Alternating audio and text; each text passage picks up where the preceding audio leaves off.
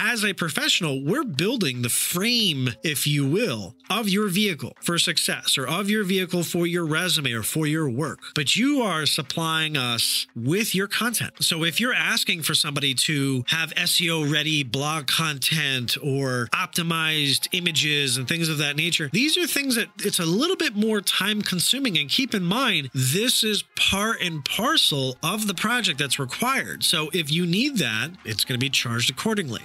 Here we go. Podcast time, everybody. Mik Tek Studios.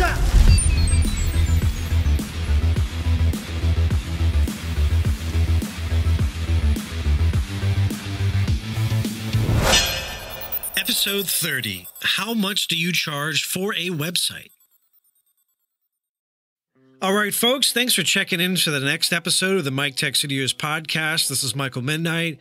We're going to get right into the thicket of things for today's topic. How much do you charge for a website? So this wasn't actually going to be the next episode in the series, but when you are the one that is editing them and putting them together, you can switch things around however you want. And that's what we're doing today. So I actually thought this was going to be a good episode to talk about because just like most of the episodes that I talk about and speak to you folks that are tuning in and listening, they're about things I deal with on a day-to-day basis as a business professional and with folks that I have either in the industry, in the field, or just clients.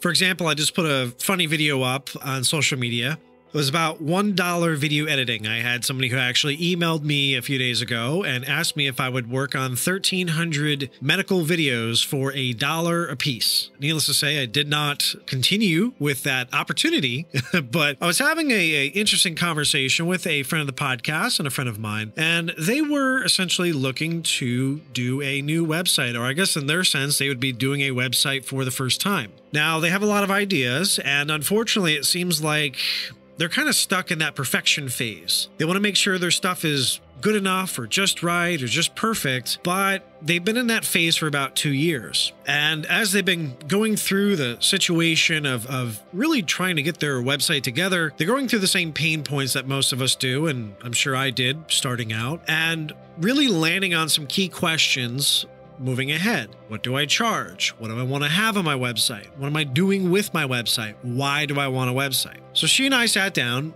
and just had a little bit of a heart-to-heart, real powwow. We heard some pitfalls and unfortunately horror stories with some previous talent, I guess we can call them that has attempted to, I guess, get her business. And it didn't really work out because I feel like the website itself is probably not where it needs to be project-wise, content-wise, and also the talent that they were dealing with, and I use the word talent, air quotes, very lightly, was just not professional at all. It didn't end up working out, but it really did highlight some issues that I think folks listening could really benefit from. Number one, this is something I want to highlight again and again and again and again. How much do you charge? That's the title of this episode, and is the reason why I'm doing this podcast episode, right? You can charge whatever you want as a professional. So with that being said, as long as the website does what it's supposed to do, it doesn't matter if I do it in 10 minutes, 10 hours, 10 days, or 2 months. Doesn't matter if I charge you $50, $100, $5,000, or $10,000. I mean, it will probably with the client. I don't like to surprise people with those types of changes of numbers, but as it goes, you get what you pay for. So as you can imagine with this client, or I could say this talent rather, their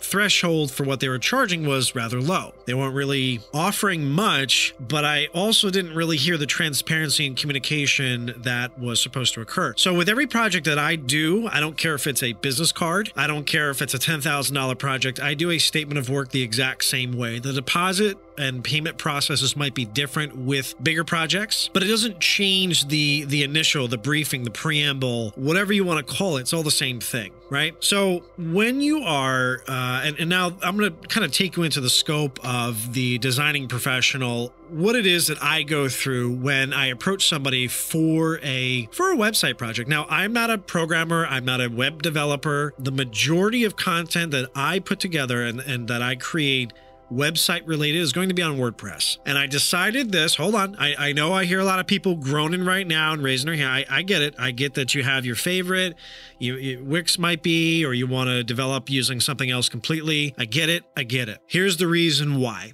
Okay. In my experience in the last 15 years alone, it has been unanimously obvious out in the field, small independent contractors, sole proprietors, all the way up to companies that are making about $15 million a year of take-home profit revenue, all use WordPress.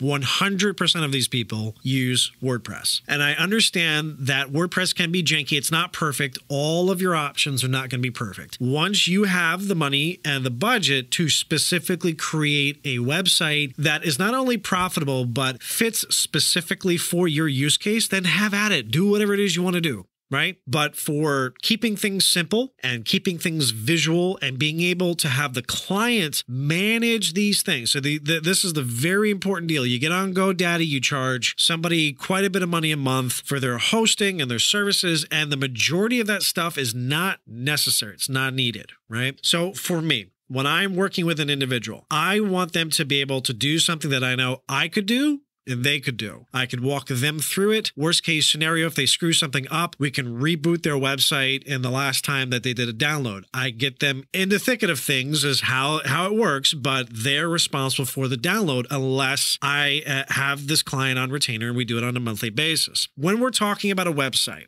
okay, I want you to think about what it is that you're asking a business. I want a website. Okay, what are you looking to do with this website?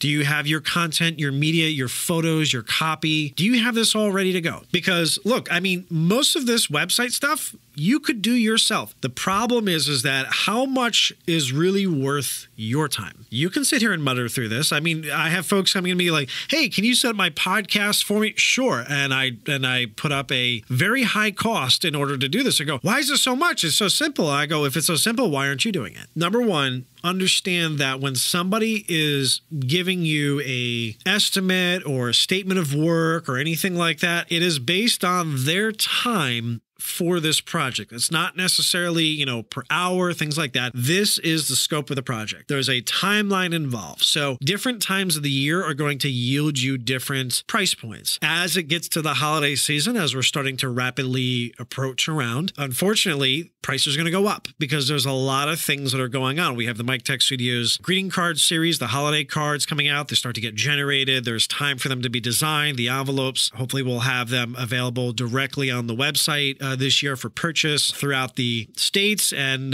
potentially throughout the world, depending on the shipping options. It's going to make things a little bit more... If there's a website project that is time sensitive thrown into the middle of that, or during, again, Christmas time, New Year's, time where resources are thin, or, we've already scheduled that kind of time to be downtime or rest time, or we've already worked for something else. So timing comes into a critical juncture when we're making a price. When I go and I pitch somebody a price, it is good for 30 days. If you want to sign off on that, great. If not, hey, you know what? Let's talk. Let's see where I am in 2 months. Obviously, a price that I give you in February is not going to be credible in October or November. It's just too much time has passed. Too many things may have changed. Let's reevaluate. It's like the same thing if you break your tooth and you go to a dentist and they give you an idea of what the price is in February, and then you really mess that tooth up in, 6 or 8 months, and then you come back, there's a lot more work that needs to be done than there might be other people that have already come in ahead of you. So these are things to keep in mind. Also, we were having this conversation and I was really keen on what this website was being used for. As a creative, as an artist, as a developer, as somebody who's maybe looking for basically a platform to show their stuff off. A website is a great place. It's like a interactive media business card, if you will. If you are a performer, let's say, for example, you have your dances or your singing or your talents that you want to kind of have on all in one one place. And rather than to send folks on social media, YouTube, Facebook, things like that, platforms that you don't own. Now, mind you, you can only do so much on Facebook until Facebook makes you or pushes you to log into your Facebook account. You may have content that you want to show or share on YouTube that now YouTube maybe decides, this might not be kid friendly, or there might be a piece of music that's a little too similar, or a lot of my creative friends and contacts, unfortunately, like to do covers of known musicians, and then that gets copyright claimed and pulled. You kind of want to have something maybe on your own site to show this type of media and content that might not be conflicted. Now, you can have links from your YouTube channel on your personal website. That's a bonus, but just keep in mind there's going to be the limitations of YouTube showing up on your website. So that's for, let's say, the creative individual. Now, if you're a business, and this is something that I want you to kind of keep in mind as well. This also works for the creative individual, but the businesses as well. Are you setting up this website as a big sizzle reel piece for your brand, your product, your service, or you as a celebrity or identity? Or are you looking for this website to make profit, to be profitable?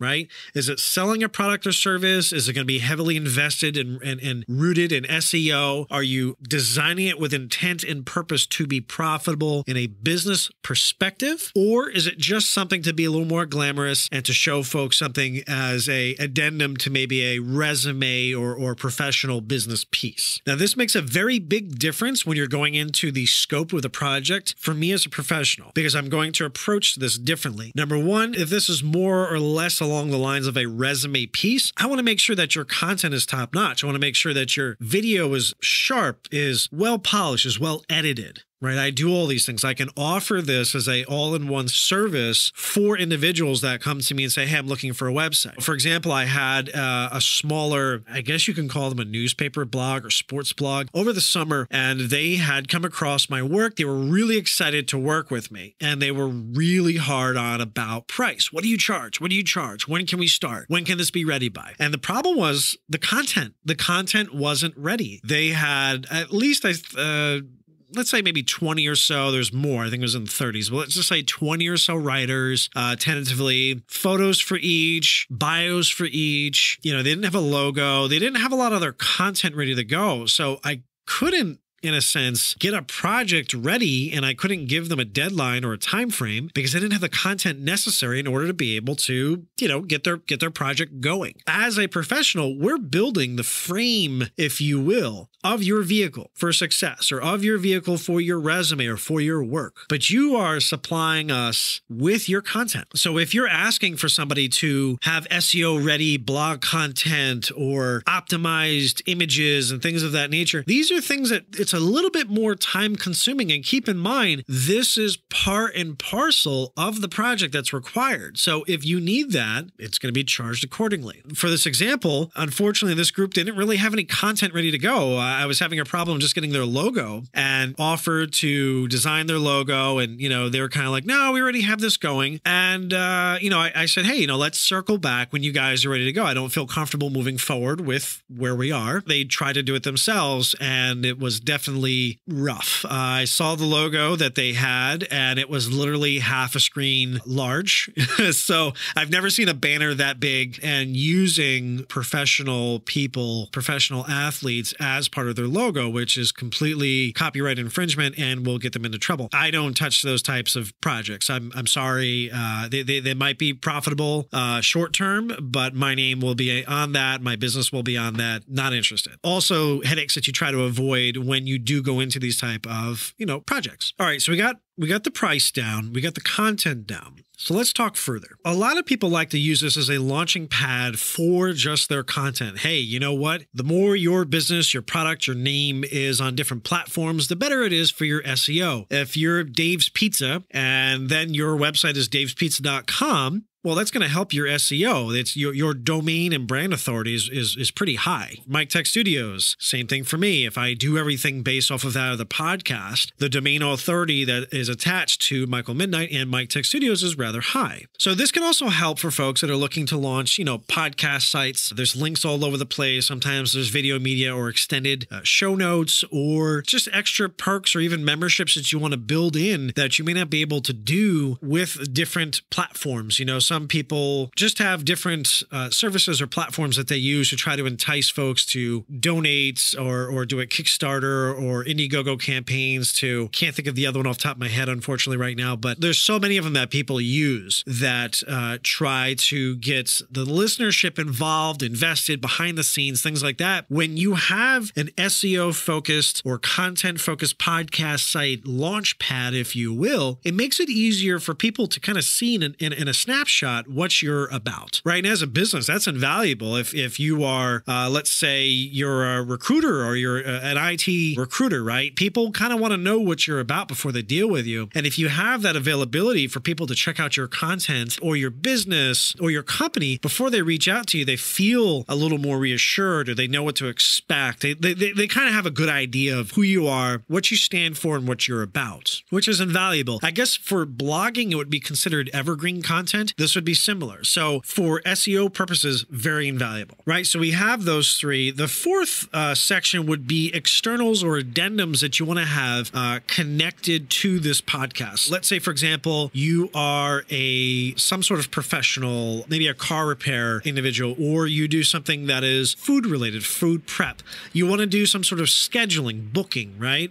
Maybe you're a therapist and you want to be able to have folks book sessions and see your availability. That's not something that you have to worry about too much in WordPress, because there are other products or services that you can link from buttons that are attached to the website. You see, that makes it pretty cool. These are things that start to stray away from what we're actually designing for your website. So let's say you want to do merchandise, right? I have all this swag. I want to do, the Mik Tek Studios Podcast swag. Check it out. We have mugs, we have shirts, we have hoodies, polos, all this stuff. That is a separate headache all in itself. And that you will say, people will ask that in their bids, in their contracts, or in their statements of work. Hey, are you looking to sell something? Are you looking to promote merchandise, whether it be WooCommerce, Shopify, or anything in between or similar? These are things that really involve a lot of legwork. For example, cross-pollination or cross-promoting of different products. Hey, you like this. You may also like this. Being able to have people log in and create accounts, not only for billing, but for shipping purposes. The different guidelines and privacy requirements that go into that. Not necessarily, again, website focused. This would not be something me as a website designer would be responsible for. This would be the individual, the product, the business, the entrepreneur that is looking to have this be a part of their website paradigm. Right. So I can advise them, but that's where, the breadth of my experience definitely laps. And that is my edge. You would have to consult a lawyer or somebody legally knowledgeable in moving forward with the privacy requirements. But jumping back into shipping variants, coupon codes, combinations, and making sure that things work well, not only on the computer, but on a tablet, a phone, different mobile devices. Now with WordPress, there's going to be some hangups. You go to do an update, you want to make sure that nothing breaks. Plugins do help, but when you have 500 plugins running at once, it's going to bog down and slow down your website. So you really got to be methodical and really carefully thought out about the type of content and the layout that you're looking for. And this would be the equivalent of, I had a friend of mine who was moving, and they wanted somebody who was decent enough price point wise to do what they do and had a good reputation, but they also didn't have a lot of their stuff ready to go, packing up and boxed up. And they expected these movers, these guys that showed up, to help them with the moving. Well, if they're getting paid $45 an hour or whatever it is for moving, and it's something ridiculous, keep in mind, they're getting paid $45 an hour to help you throw stuff in boxes. They don't care about your china or your glass or whatever it is. They will move it, but they're not responsible for packing it carefully. This is not a FedEx office or Kinko's or UPS store or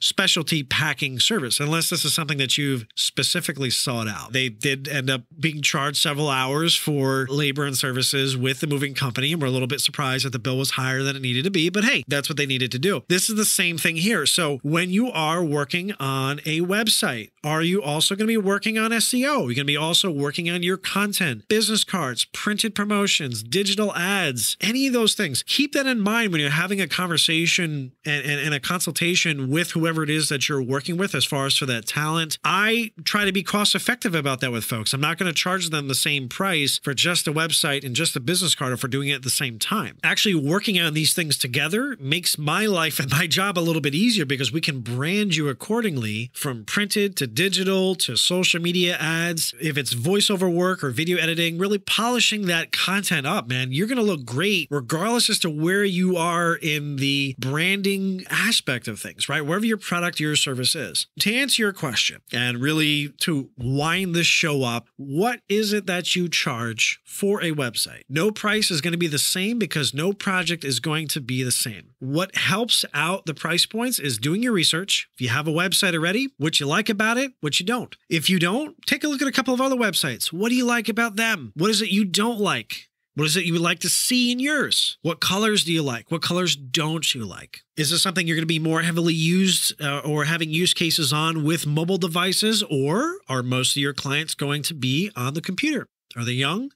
Are they old? Are you going to be selling a lot of content? Are you going to be selling a lot of digital content, physical content, merchandise? These things all come into play. And it all makes it a little bit easier for the person you're asking to do this or company to give you exactly what it is that you're looking for. Because at the end of the day, every statement of work that I do, I make sure that it's clear as day on both sides what we're looking for, what the outcome is expected to be. We don't want to scope creep. We don't want to be halfway through a project and go, oh my God, this is so great. Can we add X, Y, Z, 1, 2, 3, A, B, C? No, because we've really planned out the content based on the timeline that's available. Now, if we can be flexible with certain things, yes. But just understand that as a customer, if you ask more and there's already a timeline in place, well, the talent might be at a place where they may not be able to give you what it is that you're looking for in the agreed upon time. Just be communicative, be open, be responsive, and trust the fact that the individual that you're giving your baby to, your brand, your merchandise to make it look great knows what they're doing.